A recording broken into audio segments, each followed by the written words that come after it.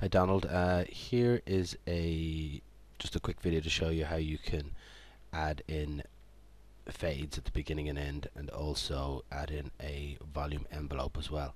So here I just have my iTunes library, and I'll just put in a track very quickly.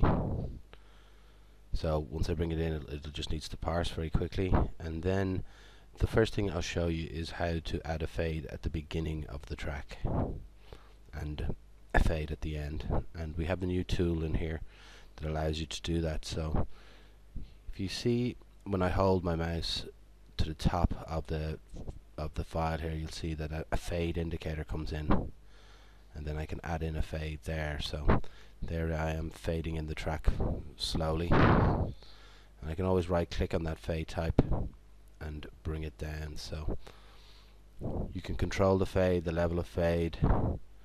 You can do fast, you can do a very fast fade or a very slow fade, and that's one way to do it. Now if you wanted to put a fade at the end of the track, you can do the same. Just hold the mouse over the end. You'll see up at the top, and you'll see a fade indicator, and again you can just put your fade in there and then right click on the fade type for the fade that you want. Another way to add in fades is to click on the volume envelope here.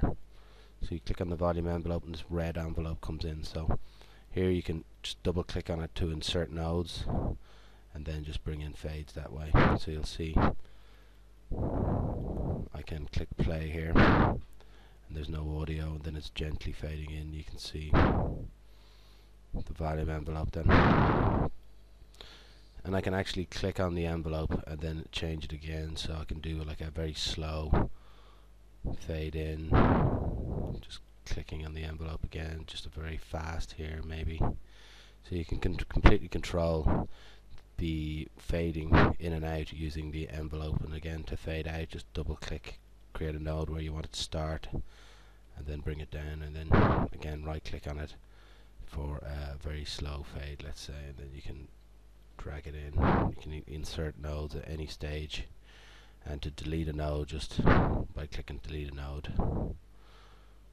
So that's the two ways. You can just grab it using the fade indicator at the beginning and end, or insert a volume envelope. You can also crossfade two tracks. So let's say I bring in another track here, I can actually stick it in here, and then I can just crossfade it. So that's two tracks faded in together, and then I can right click and put in a change the fade.